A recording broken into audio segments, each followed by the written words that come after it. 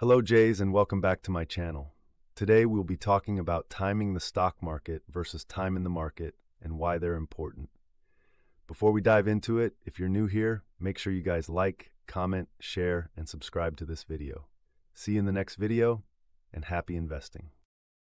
Ever wondered about the stock market and how it functions? This is a prevalent thought harbored by both seasoned traders and those contemplating their first venture. The stock market often draws comparisons to a vast, tumultuous ocean. Its waves, brimming with opportunities to amass wealth, are yet intimidating. Like a game of high stakes, its outcomes can range from monumental profits, realized ambitions, to unanticipated losses that can wipe out savings. Such unpredictability makes the stock a thrilling yet demanding arena. A common misconception perceives the stock market as a game of chance, akin to spinning a roulette wheel. This couldn't be further from the truth. Thriving in stock market requires a blend of intelligence, astute decision-making, and above all, patience. This brings us to the million-dollar question. Can we accurately predict the stock market's trajectory? Is it wiser to adopt a wait-and-watch approach? Now that we've delved deeper into the stock market dynamics, let's discuss two popular strategies people employ to amass wealth: timing the market and time in the market. So, what do we mean by timing the market? The market. This refers to a strategy employed by some investors to maximize returns from the stock market. The fundamental principle is to shares when prices are low and sell when they increase. However, this is not a simple task. Accurate market timing requires the ability to foresee stock price fluctuations akin to predicting the weather. Neither is an exact science, with both influenced by a myriad of factors like socio-political events, company developments, or even natural calamities. It's similar to surfing, where timing and understanding of the waves are crucial. Even then, catching the perfect wave isn't a guarantee. It requires consistent, correct decisions, knowing precisely when to purchase, sell, or hold. Each decision influences your financial objectives, either pushing you closer or further away. This strategy demands time, effort, and can be stressful. It's not equivalent to betting on a lottery, but more like gambling your own money. Furthermore, it carries significant risks. Even seasoned investors are prone to errors, which could result in substantial financial loss. So as you can see, timing the market is risky and requires experience, knowledge, and a touch of fortune. Now let's talk about time in the market. What does that mean? Ponder this analogy. You've got a seed. You can plant it now and let it grow, or wait for ideal moment. If you keep waiting, you might never plant the seed. The same concept applies to investing. Time in the market implies long-term investing, akin to nurturing your seed, and letting it flourish. It's about patience and withstanding rapid market fluctuations. This approach incorporates compound interest. Albert Einstein lauded compound interest as the eighth world wonder, essentially earning from your earnings. Much like a snowball growing as it descends a hill. This method bypasses the risk of the optimal buying or selling time.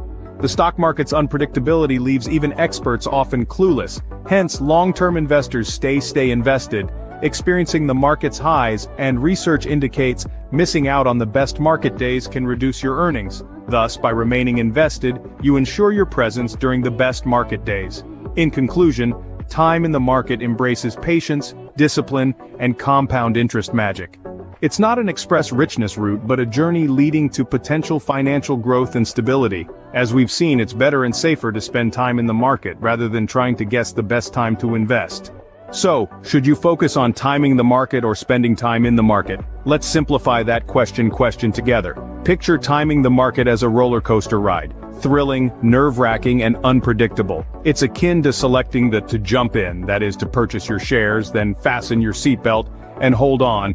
You anticipate the perfect moment to jump out and sell. It might sound very enticing and adrenaline pumping. Let me assure you, it's far from easy.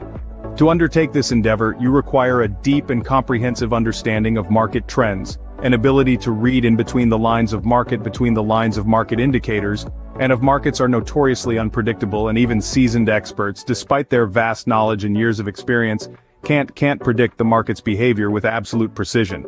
There are simply too many variables at play. On the other hand, spending time in the market is more like a leisurely, slow train ride through beautiful landscapes. Here, it's not about adrenaline rushes or picking the perfect moment to buy or sell, but about the comforting notion of letting your investments mature and over time. Think of it as planting a seed and patiently waiting for it to sprout, bloom, and thrive. all while you maintain a nurturing environment. This strategy has been tried and tested over the years by countless financial professionals and experts. It's often the go-to recommendation for beginners. Why? Because less need for you to hover over the market constantly, monitoring every single move, every single fluctuation. It's about trusting the process and understanding things take time. Now, you might wonder, should you invest when the market is high? The simple and straightforward answer is yes. Aiming to time the market isn't about guessing the best moment instead, it's about consistency, and more importantly, patience. It's about understanding that market fluctuations are natural and inevitable.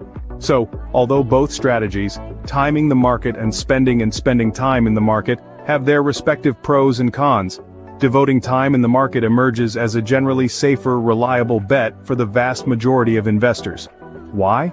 Because investing isn't a sprint, it's a marathon. It's a long-term commitment that requires patience, consistency, and a clear understanding of your financial goals. So remember, investing is a long-term commitment. Happy investing!